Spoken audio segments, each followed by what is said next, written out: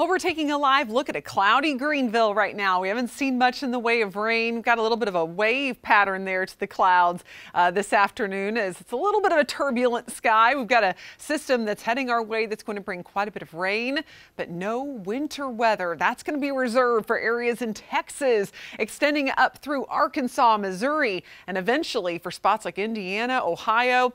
The areas highlighted in blue, and this includes parts of upstate New York. I mean, this is a wide-reaching system and goes all the way down close to Austin, Texas, where they're expecting some icy conditions. So you can see for us, we'll be south of that threat. We've got some showers building in from the west, but nothing all that heavy. It's going to take a while for it to overcome some of the dry air in our area. So don't expect a big rain going into tonight, but a few scattered showers possible. And then by tomorrow morning, we can have some more areas of steady rain developing. Tonight, 45, so temperatures not cooling much as we get into the later evening hours. 42 in western North Carolina, so well above freezing for a change. Tomorrow, it's actually going to be fairly mild. Well, some warmer air working its way in, so upper 50s to low 60s with those showers coming down. So this is what it looks like at 10 o'clock tonight. Spotty light rain, a little better chance in the mountains. And notice the flow of moisture over the mountains into northeast Georgia. These are the areas that are favored to see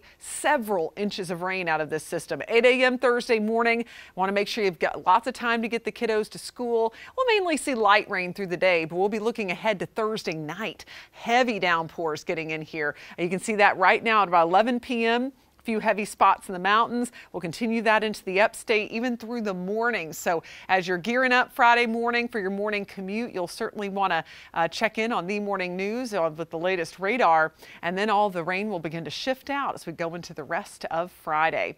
Rain totals, as I mentioned, the highest totals will be in the west. So we could see 3+ inches for areas in northeast Georgia, far western mountains. And then the farther east you go, a little bit less rain. But that's why the main concern for flooding will be northern Pickens County, Oconee County, working north towards Swain County, and that goes till 1 o'clock on Friday.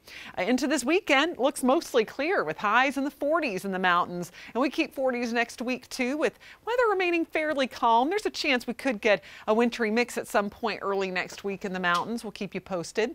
In the upstate, looking mostly dry this weekend after quite a bit of rain is going to move through Thursday night into Friday, and then by Friday night, clearing and highs in the 50s Saturday, 40s on your Sunday. Of course, you can download the Fox Carolina app. Keep up with the latest weather anytime. Now